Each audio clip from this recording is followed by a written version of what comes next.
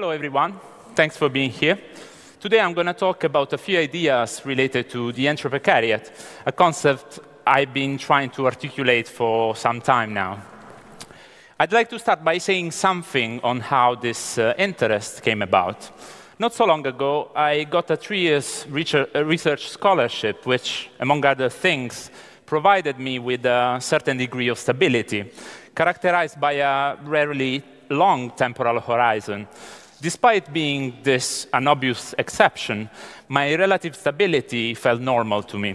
And from this vantage point, I could perceive all the short intention spans of my friends and colleagues as a structural aberration. All of this changed when the scholarship was coming to an end. This is when I felt the full weight of reality all at once. At the time, I didn't know exactly how to describe what I was going through. Then, while I was delving into entrepreneurship, I stumbled upon an old INC article by Wilson Harrell. Here, this successful entrepreneur described a specific feeling that only entrepreneurs were supposed to experience. Wilson Harrell named this emotion entrepreneurial terror. And even though I had nothing to do with entrepreneurship in the strict sense, I could deeply relate with the roller coaster ride described by Harrell.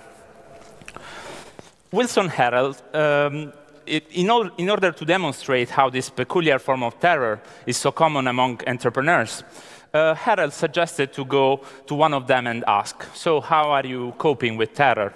According to him, such question would trigger some surprise, yet it would be immediately understood by the fellow entrepreneur. Now, I believe that the reaction of many of my friends, especially the ones involved in academia or in the creative industries, wouldn't be that different. Today, exactly 30 years after the publication of Harrell's article, any kind of human activity or endeavor is understood through an entrepreneurial perspective.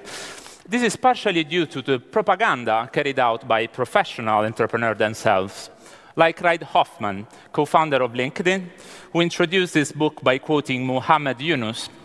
Here, the Bangladeshi social entrepreneur declares, all human beings are entrepreneurs. When we were in the caves, where we were all self-employed, finding our food, feeding ourselves. That's where human history began. As civilization came, we suppressed it. We became labor because they stamped us, your labor. We forgot that we are entrepreneurs. So this is how entrepreneurship turns into entrepreneurialism, an ideology that naturalizes risk-taking and self-determination.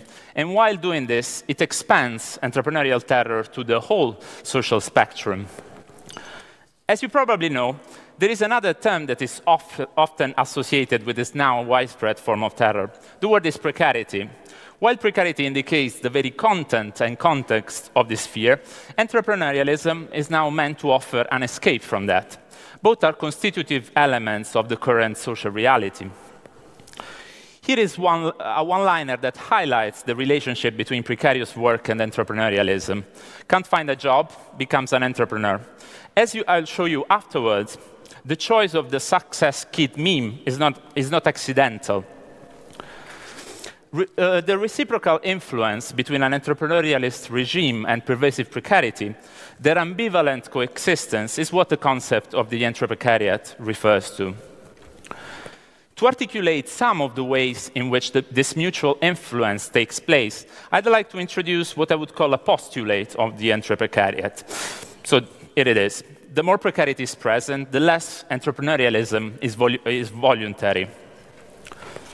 The postulate is well exemplified by a scene of I, Daniel Blake, a 2016 movie by Ken Loach on the nightmare of workfare in the UK. Here, a group of unemployed people is required to take a course to improve their chances to find a job. According to the course coach, in a context characterized by the scarcity of available positions, it is imperative to stand out from the crowd.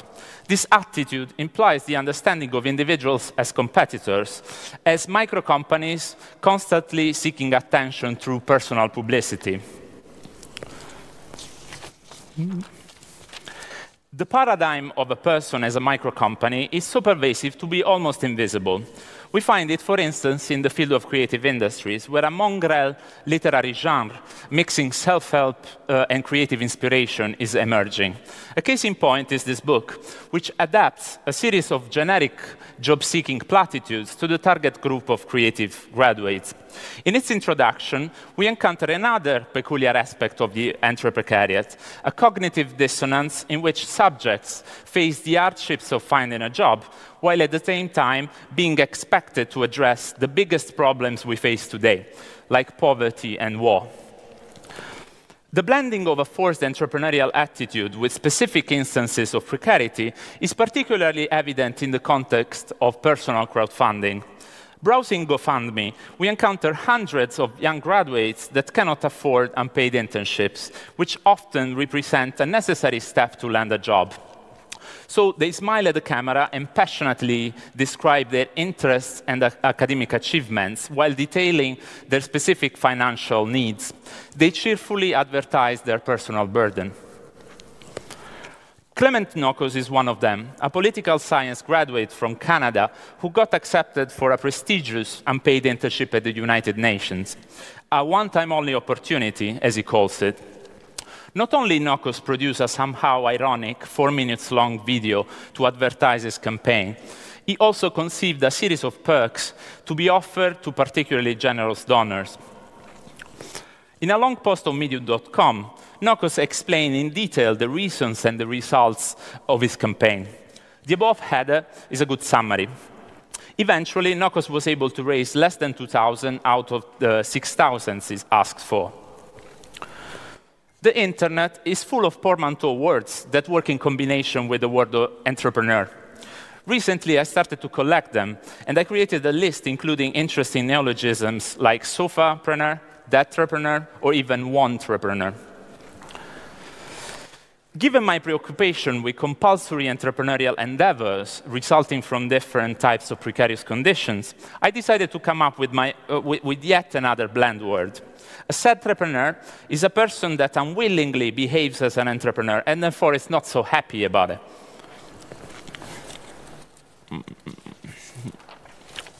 Crowdfunding platforms like GoFundMe, YouCaring, and Generosity are full of sadtrepreneurs. Here, the amount of people asking money for unexpected medical expenses is striking. It isn't too much of a surprise, then, the fact that more money were raised on GoFundMe than on Kickstarter, and that almost 70% of the US crowdfunding donations were offered to a person in need. While some users fill their profile only with a short blurb, some others include professionally shot videos or intimate pictures of their lives, sometimes depicting medical treatment. For her campaign, Katie McFarland chose YouCaring. Katie is a young Arkansan suffering from Ehlers-Danlos syndrome, who published a picture of herself while hospitalized, together with financial summaries of her medical expenses.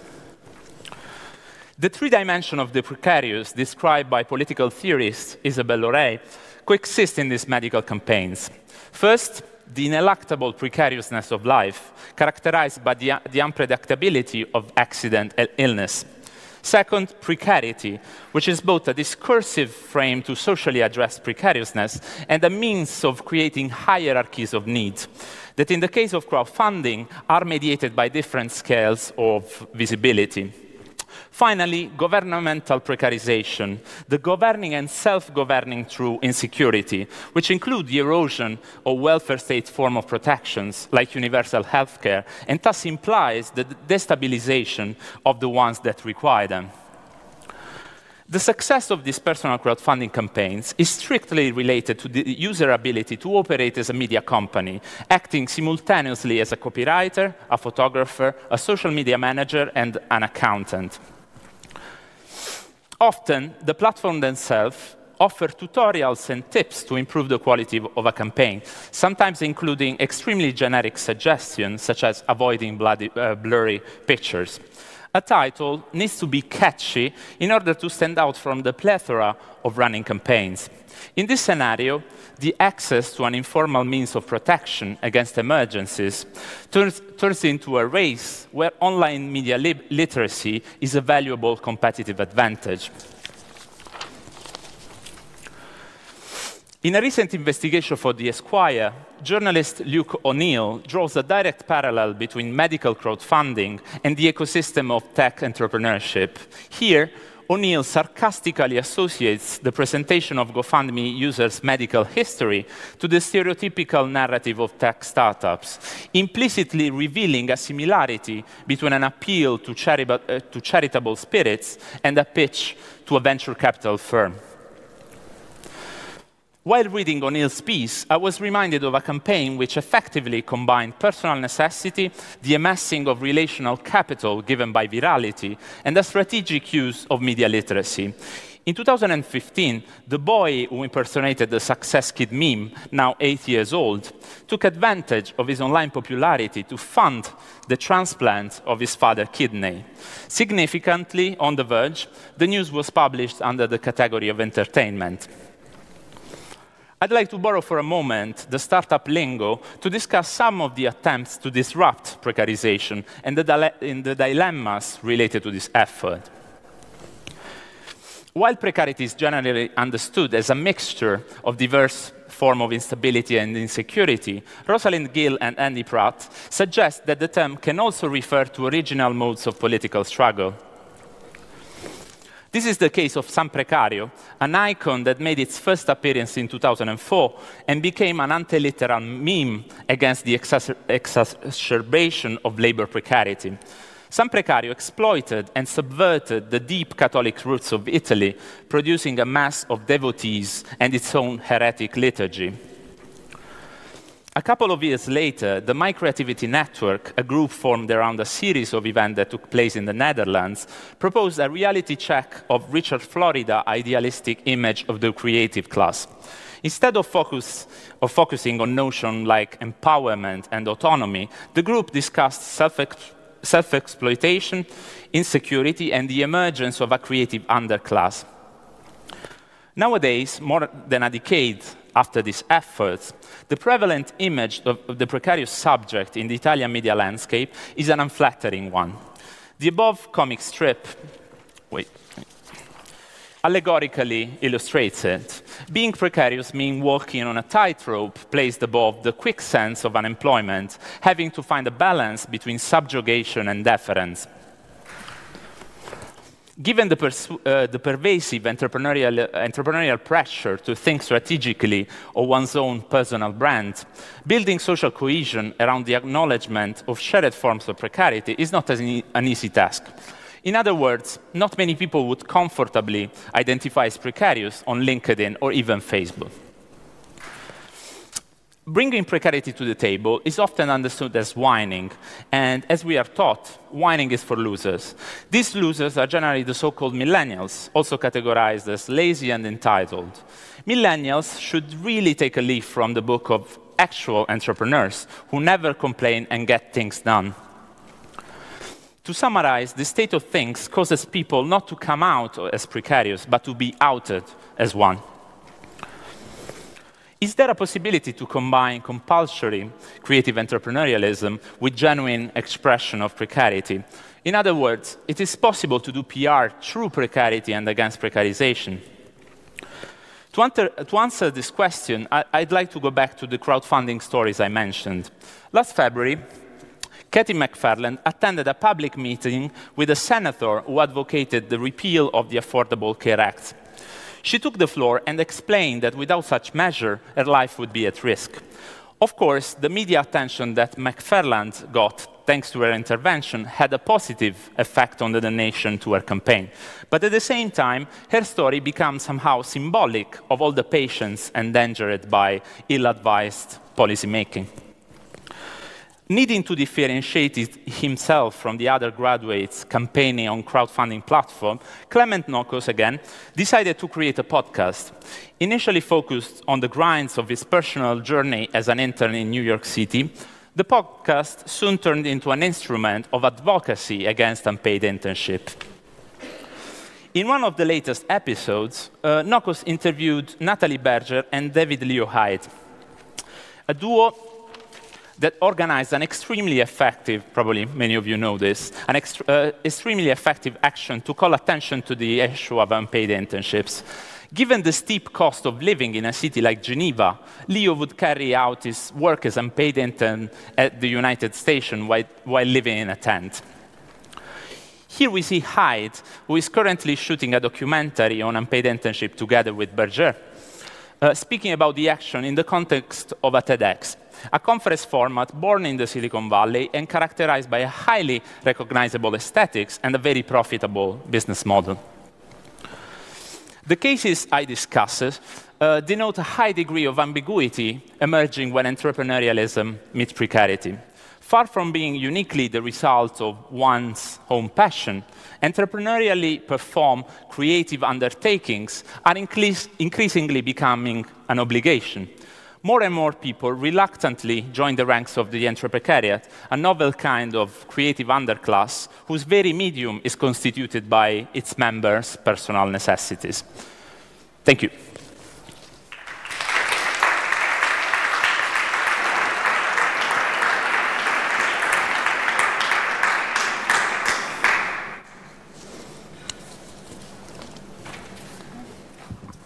Stay there. We still have 2 or 3 minutes for answer questions. If you have any, please, if you can dim the light a little so I can see the audience, please raise your hand if you have any questions. Oh my God, no questions. I can't believe. Oh yes, there is one. Very good. Oh, okay. Could you say a bit more specifically, why is this Entreprecariat emerging right now? Like, why didn't it emerge 20 years ago? Do you think the main driver was the internet, or are there other factors? Thank you for this question. I mean, it's not easy to somehow define a clear sort of linear history of like this entrepreneurial pressures. But already in the 70s, Michel Foucault was speaking about the entrepreneur of the self. And I think that because of the crisis and as well the kind of big value that now has in terms of media presence, like entrepreneurship as on like big platforms like the New York Times. So we're always somehow sort of presented with the work of genius entrepreneurs.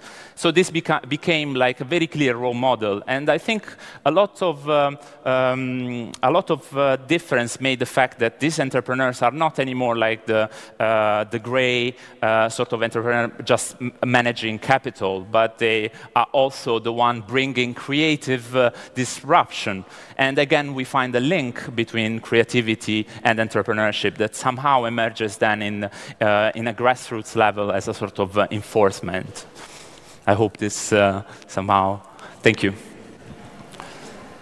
Okay, I see one more question. I'm coming to you.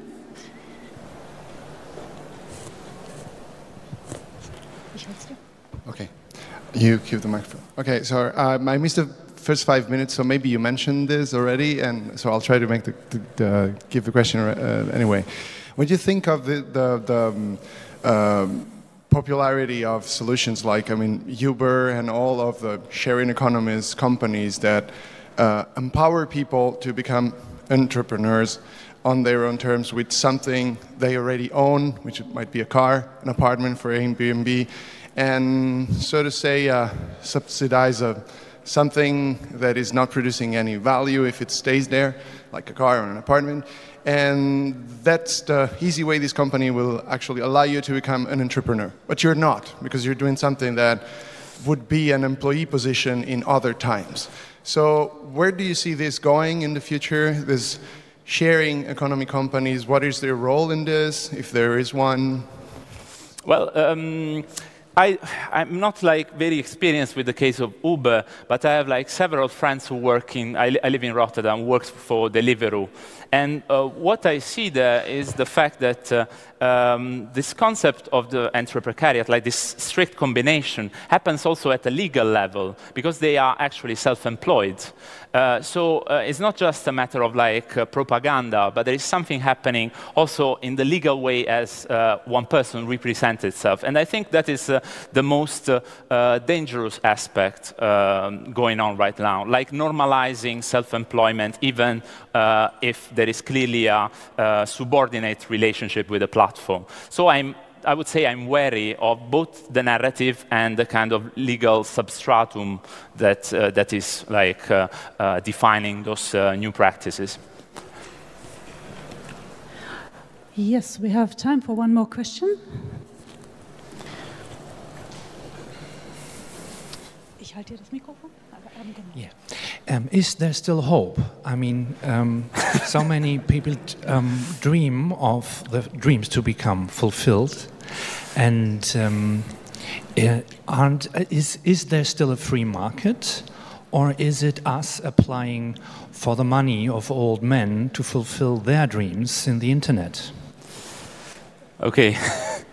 I will maybe keep it to the first part of the question, because of course I was aware of like presenting a sort of grim landscape. But I would like to bring attention to the cases I showed, like with crowdfunding. I think those little individual attempts to bring like a more structural condition within the, let's say, the drama of having to ask money for your medical situation is something very heroic. I think those cases show that, I mean, there is not so much of a possibility of withdrawal, but we need to sort of embrace the kind of ambiguity of being within this kind of settings, but still bringing up not only our own like our own demands, but a more structural one. So that is where I see the hope.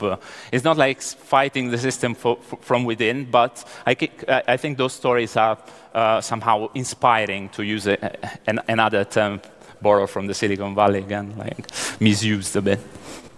Thank you for the question. Okay, thank you very much, Silvio. Please give another round of applause.